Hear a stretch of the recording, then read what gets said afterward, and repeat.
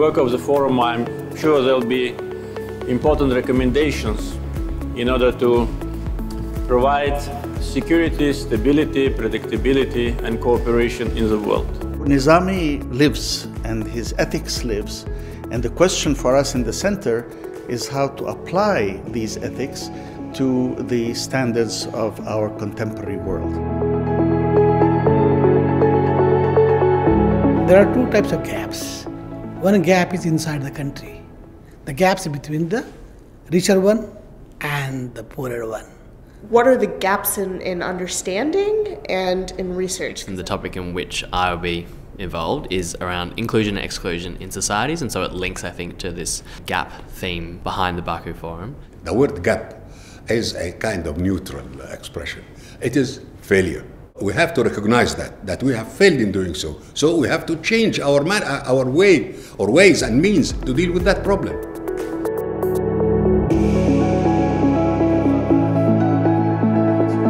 Overcoming gaps and building bridges is nothing unknown to this world. It has been all through centuries like this.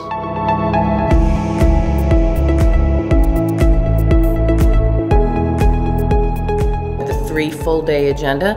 It's very provocative topics and discussions. People do not shy away from the uncomfortable conversations. They have them in a civil and meaningful way. And I haven't been at a conference like this before.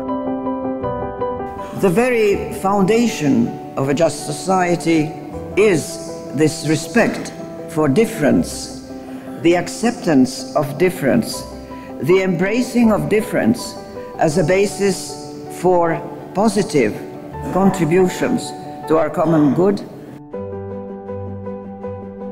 It is a message to the world of the living together and accepting the other, irrespective, even if he is different. Actually, different is very important because it enriches society. It is like the piece of mosaic. It is an interesting perspective because on the one hand, you have people who have had experience, a great deal of experience in governments, and have now the freedom to say what they want to say. All of us, we spoke about human rights. Let's assume that you give to minority the all rights.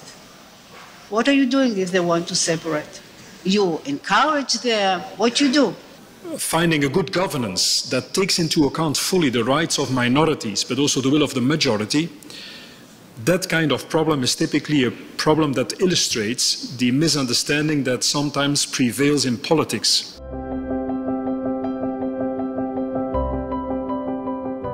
So what we need in the world today, no country is immune from it, but the emerging markets even more so, wide-reaching structural reforms, continuous, changing, improving. The religious-cultural divide, and what role can we have for political leadership? To keep religion out of politics and keep politics out of religion.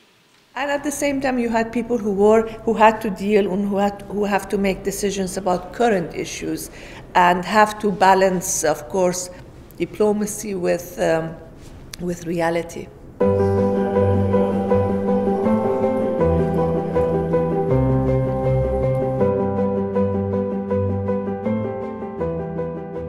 The United States and China have a $650 billion trading relationship. It's extraordinary. It's larger than the GDP of many countries, but political tensions are accelerating. All the speakers or participants, they give us a lot of input and make a lot of contributions to this forum. Nizami is very unique also for me because it brings very successfully all the leaders from the Balkan, as no one else is doing that.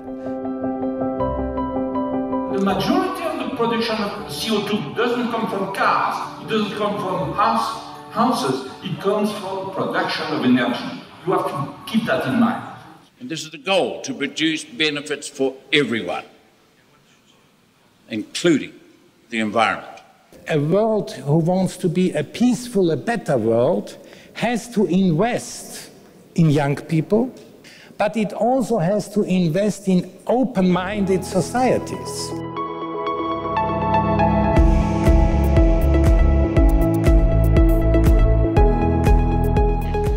generational gap, youth speaks, we listen. Inclusion for me is not marginalizing a region based on religion. Inclusion for me is a world where every single woman feels fundamentally safe, regardless of her racial and religious identities. Exclusion for me is knowing that my peers won't have the same opportunities or ease because they're not white men. We have access to everything, which changes the role we play as specialists today.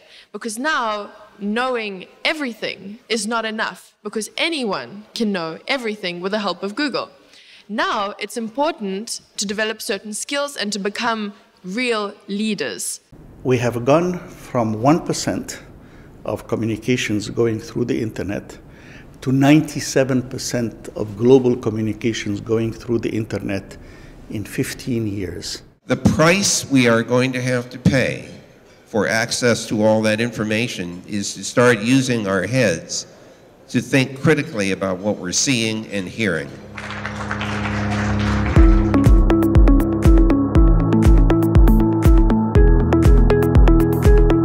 The 6th Baku Global Forum has developed over the years in a truly global platform to discuss, assess and find solutions to our common challenges. Usually, discussion forums and policies have been always in the West, discussing our regional problems, but also other problems. For the first time, the serious forum has been settled in Azerbaijan, which is our region, discussing not only our problem in the region, but also the problem of the world. So in this case, it is something very important.